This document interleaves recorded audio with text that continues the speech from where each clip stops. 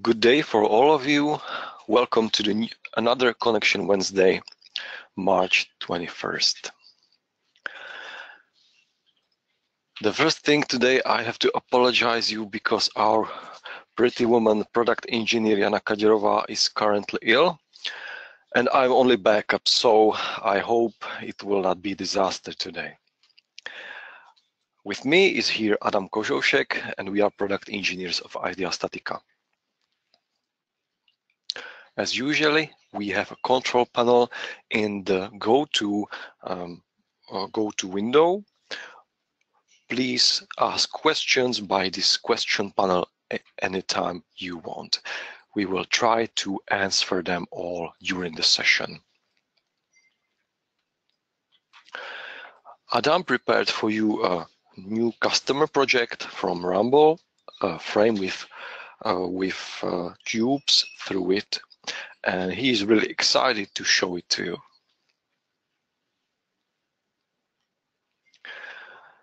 As a small HelpDesk highlight, I will show you a small trick how to disable loads if you have plenty of them.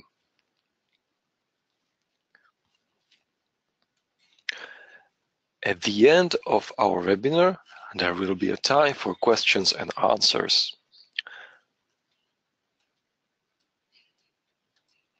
So now it's time for my colleague Adam. Adam, please show us the great joint.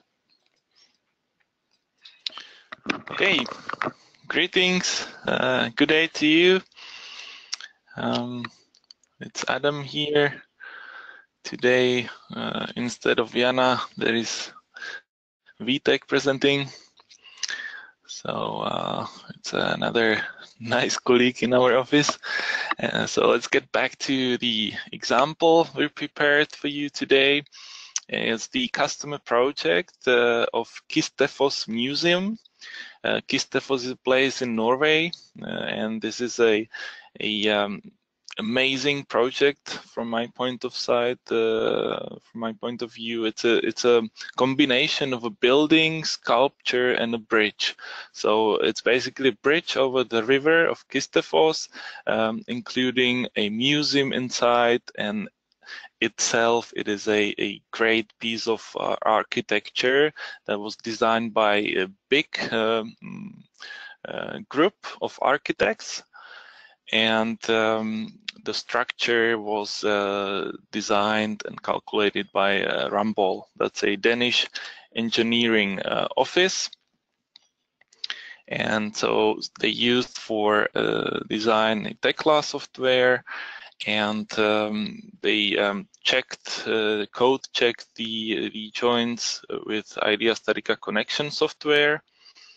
And of course, they used the bimling with Tekla to IDEA as well. And I'll show you how to model one of the joints from scratch. So let's get to that. So let's just start a new project. And as usual, I'll just choose the material, 355 steel grade, and some starting topology, this 3D cross frame, and I will modify this geometry to the one I need. So I'll start with the column, change from continuous to ended, and I change the cross section.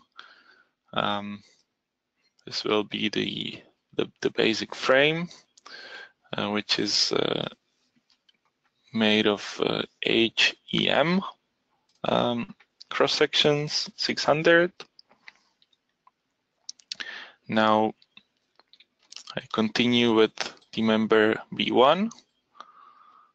This is also the same cross section, and this will be also the bearing member.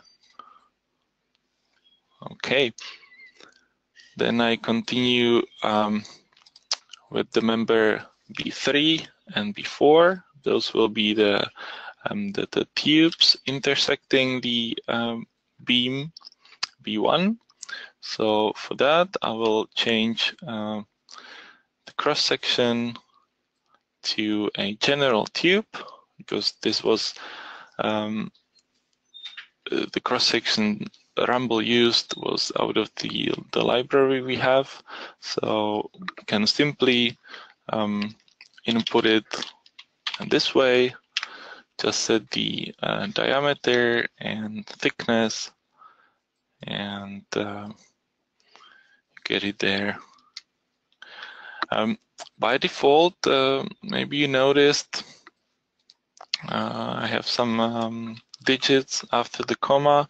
If you want to have it more precise in any part of the software, you can easily change that here in units. And here you can change the decimals after the comma. So if you miss some, you can make it more precise. Like for now, I added 1 digit after the comma. So that was just a side tip for you. And let's get back to this. I will set the length here and the angle. And for the B4, the same cross section and the angle like this. So we make this tube like something like continuous going through and through. I will show you at the end a trick how to do it properly, but this is how the model was created originally. So I just follow the original setup. So for the last one, member B2, it's again a tube length of 1800 and again a general tube of cross section of 306, and the thickness is of 16 millimeters. And of course, I have to change the angle here, so it will be minus 8.6 and minus 66.9. So this is the basic geometry setup for the joint, and we continue with the load effects. So in this case, I will turn on the check equilibrium, so we'll be able to load all the ends, including the bearing member. And I will go to the folder where I have my forces saved. So as we can see, we have a lot of combinations here. Probably my sharing stopped. Can you confirm that? Yes, I see the Excel spreadsheet. Okay, good. Okay, good. So here we have a list of internal forces from all the combinations for this joint. So there's a lot of them. So for now, I'll just import one of them, and colleague Vitek will comment that later when he will take his word. So okay, just imported the forces right in the place for each member, just the usual case. And we move on to design, and we'll start designing the joint. So I will start first with the operation cut, and I will lengthen the B1 column. So I set it as father and leave their offset of 60 millimeters. Okay, then I will cut the the column by the beam B1 like this, and I just changed the weld thickness 15 millimeters and have double fillet welds. So I have this connected. Then I will add stiffeners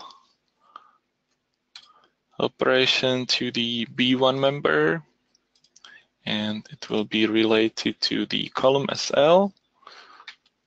So now I change the thickness, and again set the weld thickness and weld position like this. And they're on both sides, of course. Okay, so we have the main frame modeled, and now we will do with the tubes. So one, let's say, workaround to do a continuous tube through a member is to cut both of ends and weld them to the member web in this case. So I will do this. So I take the member P3, that's the tube, and cut it by B1 and bound in box. Okay, and I just change the weld thickness, and I can turn on off the flanges because there is no flange on the tube. So we have one side of the tube that's going through connected, and I do now copy of this operation and set it for the P4. And we have it like through tube going through this frame. And then I will show you a trick how to do it the other way. So for now, we are satisfied with this. And we continue by connecting the B2 tube. So I will use a connecting plate operation. And I'll pick the default bolt assembly grade and size like this. And I will be connecting the tube B2 related to B3 tube, which is this one. And I will just now modify the operation. So I'll set its geometry properties in the shape I need it. So I'll change thickness here. I'll change here from alignment front to center, and from the cap plate to notched member. I can maybe explain you a little bit difference between these three notched types. If I switch to transparent, you can see notched member means that you cut the plate into the member. So now the member is cut. If I switch to notched rectangle, it means you cut the plate inside the tube and weld it around. And if I switch to a notched plate walls, then again the plate is cut around the member web or walls like this. So this is the three types of notched cut, let's say. So I'll pick the notched member in this case and continue with changing the parameters here, weld size, weld position, like this. Okay. Here I forgot to change the thickness to 40. Okay.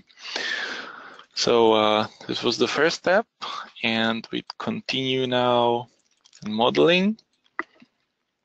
So I will add now a stiffening plate to connect those two plates together. So this operation, and again, first I will set the geometry values like this, and I will set the origin from joint that is now here in the center node of the joint. Change this to plate and set it for this plate, which is CPL1B. And now it became a rip by default, and I will change this to doubler. And from the front size, which is below, to the rear size, which is up here. Turn off the welds and move the whole plate towards the connecting towards the gusset plate. Okay. Now I'll just copy this for the other side as well. So I change to front. So we have both plates in position. And I will now add bolts to connect those two parts. So I'll be counting or bolting 3 plates, which will be the SP1 plate, the CPL1B plate, and SP2. So now they glow all 3 orange. So I have it set right. And of course, I will change the position of bolts like this. And I will just copy this operation and add these bolts here. So the only thing here I have to do is change the position of the bolts to minus to get it in the other, for the other plate, for the gusset plate. Good. And the last thing is to shape this gusset plate. So we'll go to the editor and shape the gusset plate. And we will use the bevel operation. So I add 1. And we'll be beveling corner number 2. And by these values, let's see. Okay, it's looking good. And I will add another bevel operation to cut this part off. And that will be the corner number 3. And cut by 180 and 360. All right. Switch to transparent. You can see the gap is here. Everything's looking good. The last thing here is to cut the tip of the gusset plate here. So I'll add the last operation, cut of plate. And I will be cutting CPL1A, which is the gusset plate. And I'll be cutting it by plate of member, P1, this one, and by its web. And now we see it disappeared, but that's not an error. It's just the other surface that cut it. So we just change it to the minus. So we'll have the rest here.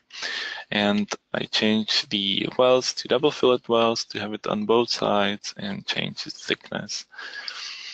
Okay, so we're done with the modeling here. Now I just calculate the joint and oops, I have the bolts set wrong. Probably I set the wrong digit here, wrong value, but it doesn't matter because still I want to save time not showing the calculation, and I have it calculated here already to show you the results. So in the overall check, we can see quickly that this is this passed the code check. this joint is okay, very well designed as well, because we can see it's up to its limits or up to its capacity. Most of the parts are green and these welds are orange. That means up to 95.9% of its utilization. So if we just quickly go through the results here, you can take a look at the equivalent stress, mesh and deform shape of the joint. So we can check the stress distribution along the joint,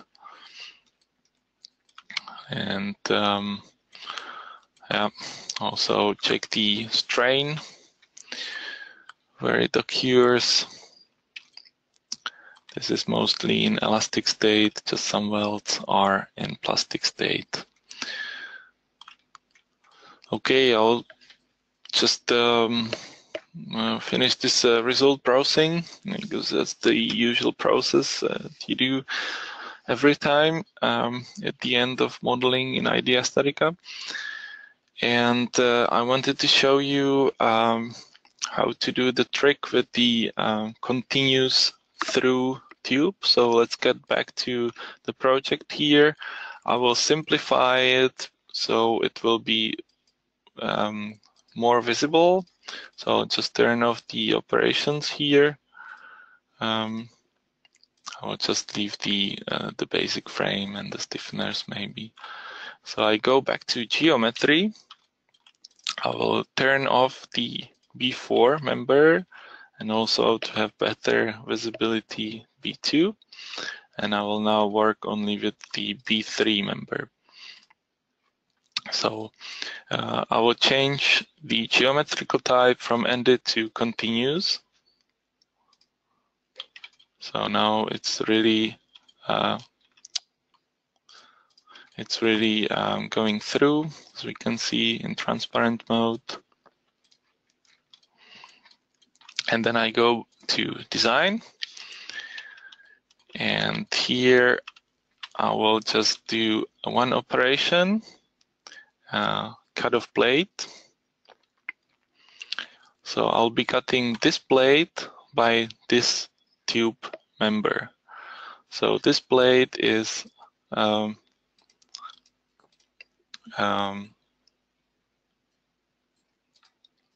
member B1 and it's plate web1, and I'll be cutting it by member B3. And I have to change the cutting method to surface. Now, if I switch to transparent mode, we can see that the web of the beam B1 is cut. There is a hole, and the tube goes through it. And of course, I can play now with the welds to have it as a full weld on both ends or both sides.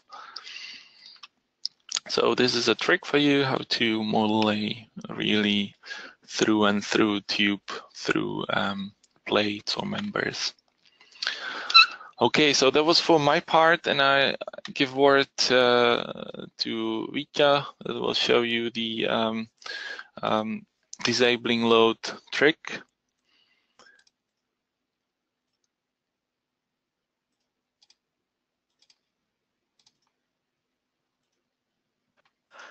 Thank you very much, Adam, for the effort. And we can continue with the HelpDesk highlight. We had a question, how to disable loads. Well, in the version 8.2, we have to use a workaround. So let's jump in right to the application. I will open the same project as Adam showed you a few seconds later. Let's go to the load effects. You can see we have plenty of them. in effect almost 600.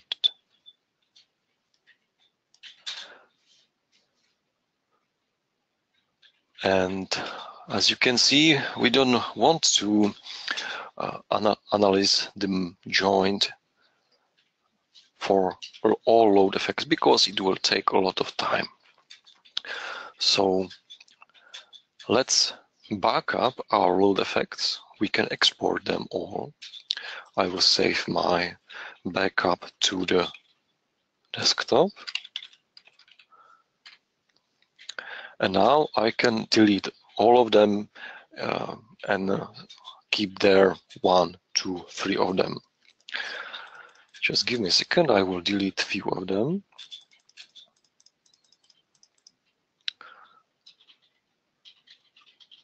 Okay, let's say I decreased the number of load effects and I'm satisfied now.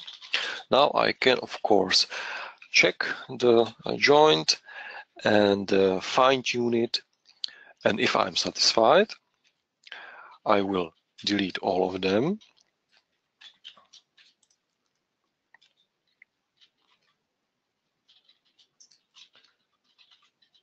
And I can import again all load effects which I saved as a backup. It's right here in the Excel spreadsheet file, and this is the export function from IDEA StatiCa. I will choose only, for example, 18 of them, press Ctrl and copy, and paste them here. Let's confirm it, and we imported backup forces load effects. Now we can run analysis again for a whole set of load effects.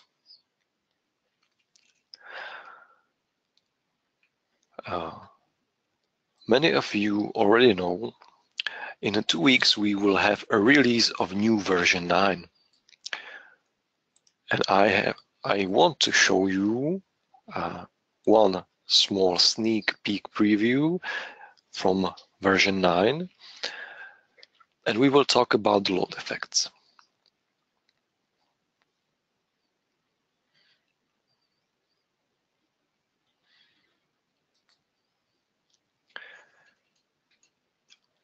Okay, here is our project, same one.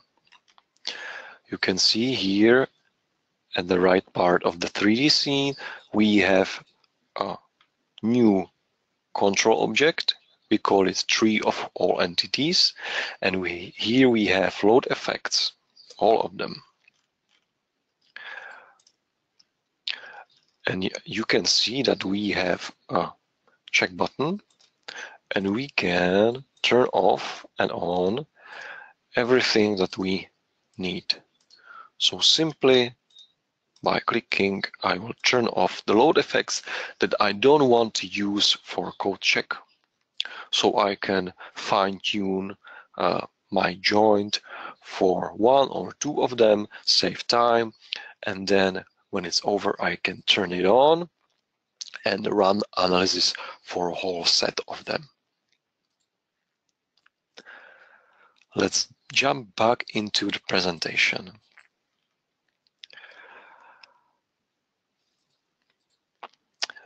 This is all from our webinar, and I have to ask you about filling of short survey, which will be after the webinar.